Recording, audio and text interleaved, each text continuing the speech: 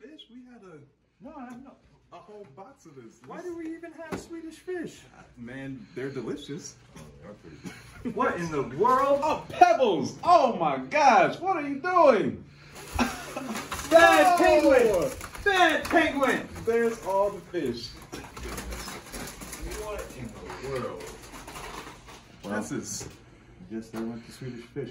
This week on the radar, we're talking about the holiday festival, December 6th at Biggs Park. Stick around, check it out.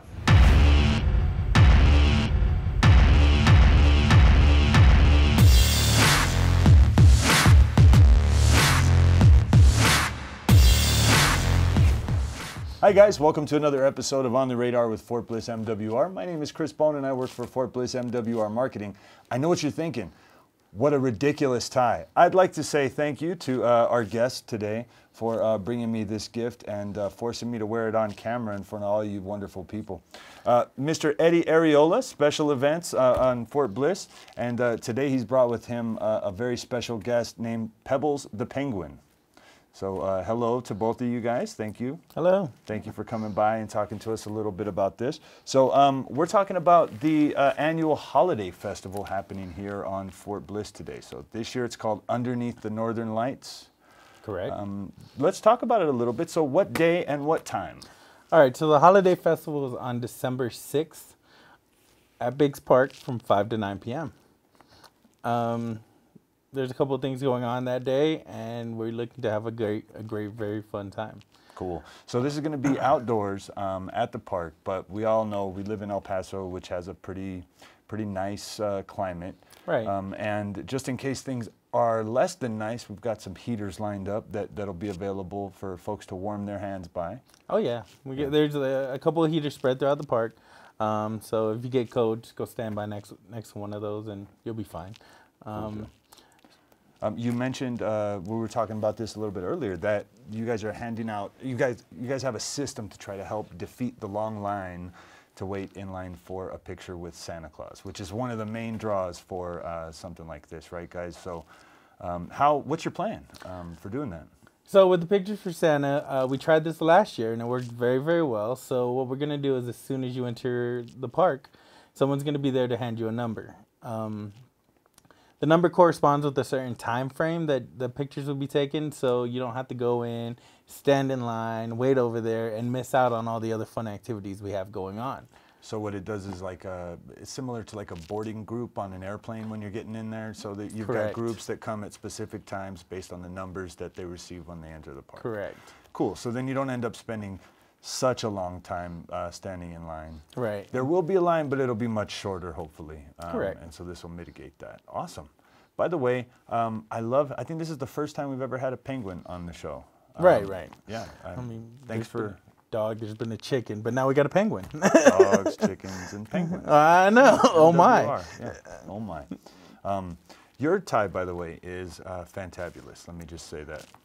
Very sparkly, very holiday, very festive, and very fun. Might I just say that the fact that you're wearing it, that's my Christmas present, holiday present. You know what I'm saying? So. Oh, happy holidays.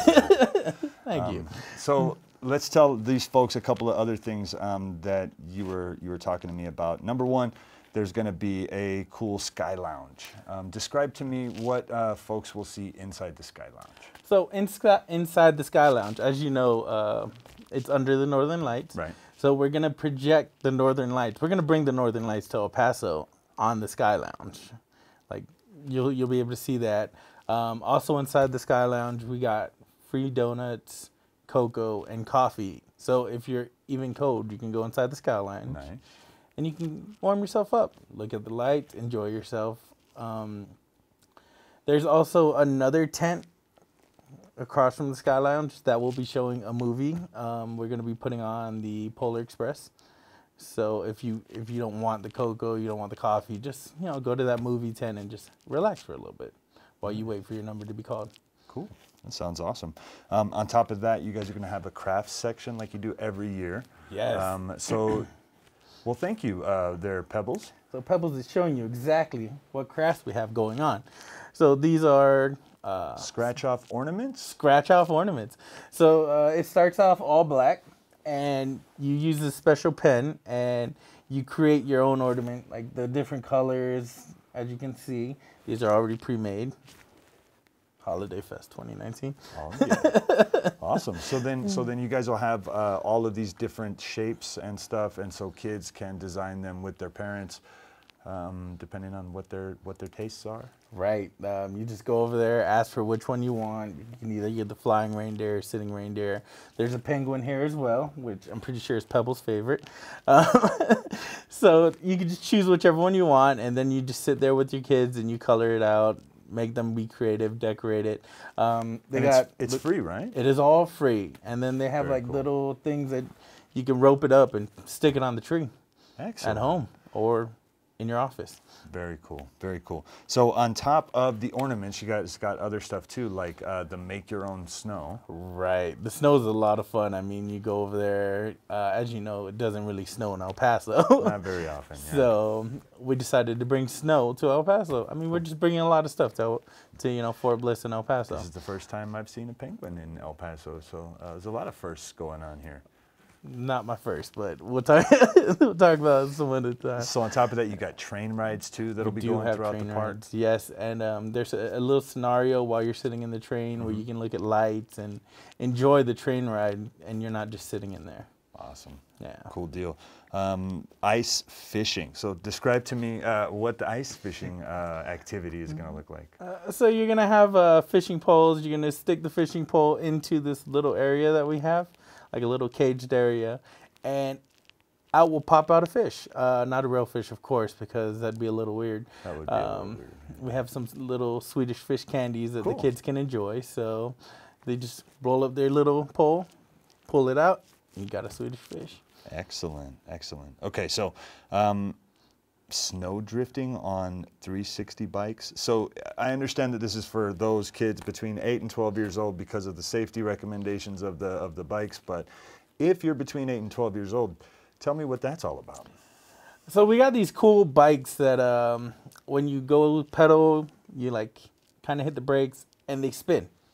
Like, so they drift. Yeah, they drift kind of. So they spin exactly, 360. You do some fun tricks with it. I'm of course too big to ride one of those, so I haven't been able to. Yeah. So, but yeah, so you just ride it, spin a little bit, drift out, and then call it a day. It's gonna be fun. Good times. So sled races are another thing you guys are having at the park too? Right. The sled races, all that we ask is the kids be able to pull 40 pounds at least. So we're kind of switching things off a little. Normally, when you see sled races, you see the little dogs pulling the sled. Right. This year, our little dogs are going to be sitting in the sled, and we're going to be pulling the sled. So, we'll race each other. Maybe that's something me and you do later. I'll kick your butt. I could see that. Yeah, exactly. Yeah, exactly. So, and then you get a prize afterwards if you win, or even if you don't win. All right. Like to be fair about it. Sounds good.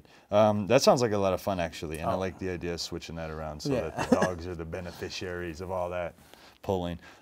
So then, on top of all that cool stuff that you have for families and for kids of all ages, you also have an area specifically for those kids who are 2 and under, so that they're not left out of the festivities, right?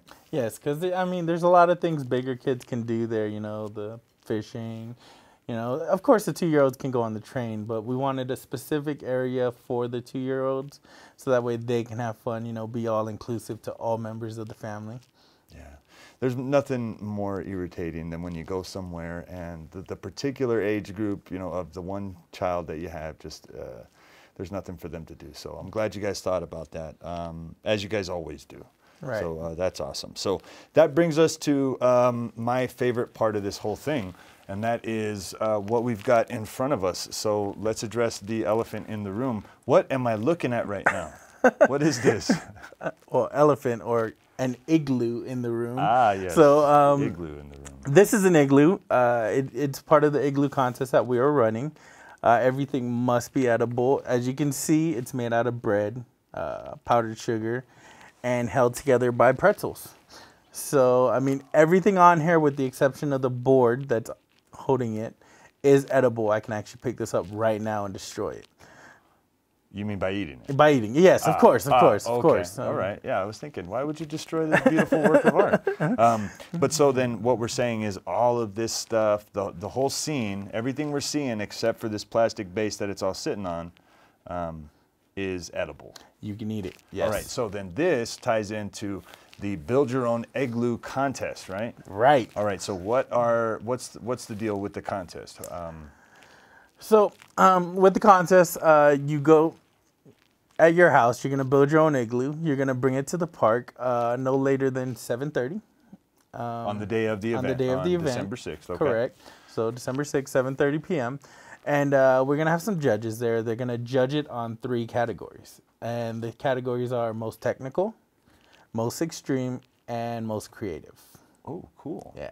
I wonder what an extreme edible igloo would look like, but that sounds like fascinating. This, because this is ginormous. It's pretty extreme. It looks extremely delicious. It does. It does look very, very delicious. And so some of the caveats, though, are that it cannot be professionally assembled. So we ask that if you are a professional baker of some kind, that you allow the amateurs their time to shine, and folks who are not professionals. Right.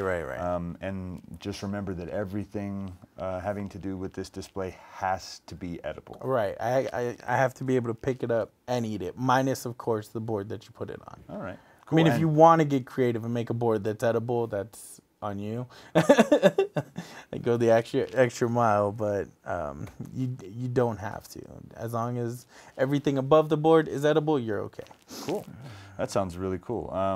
And let's see. So registration is required. You can check out all the rules for that on our website, bliss.armymwr.com. That is also where you can register. Very cool, very cool. So the top prize for each category, as this says here, is a $100 Visa gift card.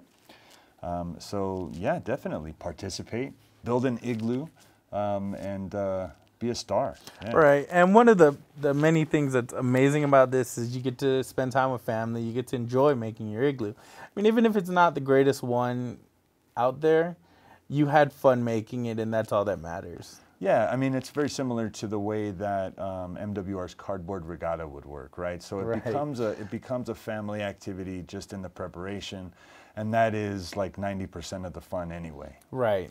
So like participating, and then what's cool is you've built this really cool thing at the end of it. Correct. With some people that you love very much. Okay, so that sounds awesome. Let's just recap on some of these details. Number one, underneath the Northern Lights is the annual holiday festival for MWR here at Fort Bliss. It is happening on December 6th from 5 to 9 p.m. and it's happening at Biggs Park. Biggs Park. Right, all right. And let's see, the telephone number to call if you need any information is area code 915-588-8247. And you can find information about registering for the Igloo Making Contest on our website, bliss.armymwr.com, or you can check out links on our Facebook. We'll probably have something in the description of this video as well. So, Pebbles, you didn't say much, but I really appreciate you turning up for this interview and keeping Ed company. Ed, one more time, thanks for the gnarly Christmas tie. You guys might let me know what you think in the comments of our Christmas tie. Who's this nicer, me or Eddie's? I don't Definitely know. mine. Yeah. It has a unicorn, man. Come on. Well, definitely nicer. Unicorns, man. Yeah. And if you guys do come out to Holiday Fest, you see me, say hi, say what's up to Pebbles, enjoy yourselves. Right on. Right. So thanks for coming by, Eddie, and thank you very much, Pebbles. And thank you guys for tuning into another episode of On the Radar with Fort Bliss MWR, and we'll see you guys at the Holiday Festival at Biggs Park, December 6th. Bye. Bye.